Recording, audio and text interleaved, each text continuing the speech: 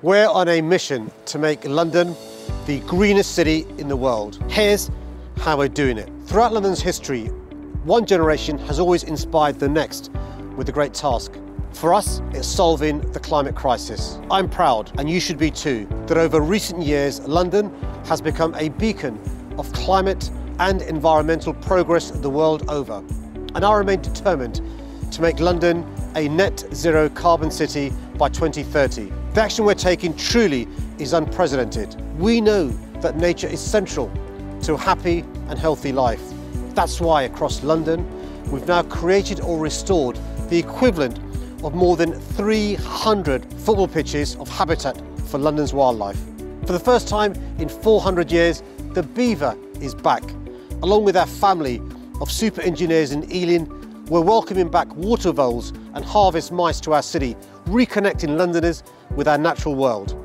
We've already improved 26 kilometres of rivers and repaired wetlands and reed beds, and we'll continue the important job of cleaning up London's water, like investing in projects that stop sewage flowing into the Thames. Trees are London's lungs.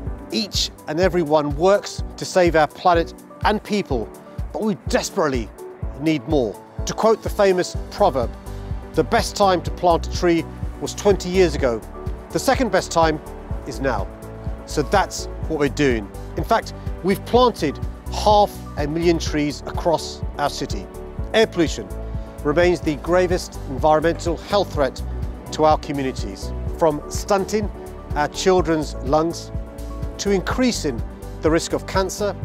Toxic air is causing untold damage and leading to an expected 4,000 Londoners dying before their time. That's why we had to act now.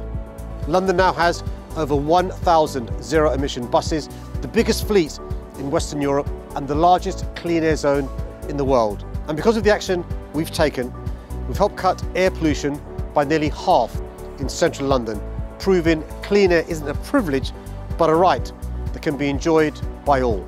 My message to Londoners is this: London's ambitions are unmatched, but fortunately, so too is our capacity to achieve them. Don't lose hope. The future is ours to determine. A future where the air is safe to breathe and water is clean enough to swim in. A city where nature can find a home. And alongside a thriving natural world, a healthier life for all Londoners is within our grasp. Together, let's seize it.